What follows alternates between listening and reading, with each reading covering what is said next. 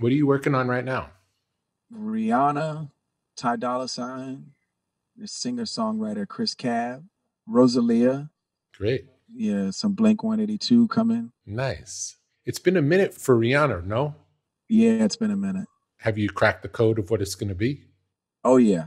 It's really her at the end of the day, what she wants. But I just, I just sound wise, I was trying to just like make something that like looks and feels like she does. So when you work with her, will a track start the conversation and then a song will get written? Typically, how would that work? It's really like she talks about what she wants to feel, and then it's my job to reverse engineer that. hmm So you try to get the feeling into the music first before there's a song, or might there be a song first? No, it's the feeling first.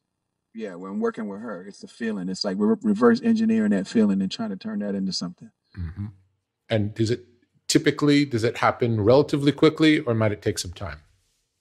You just kind of dive in and go for it. So that doesn't really take too long to crack, hmm because you have coordinates. You know where you're going. You know what you're looking for, and you'll know when you're there. And as soon as you get the feeling right, what's the process for that to turn into a song?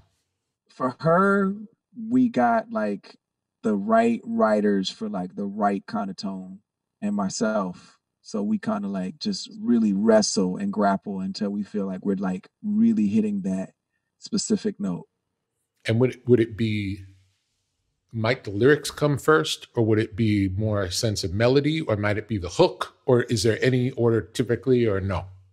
Nah, it's the melody. It's the melody, and then we kind of like listen to what the melody is saying it wants to say. hmm And might you do like scat versions of the melody and just see if any words fall into place?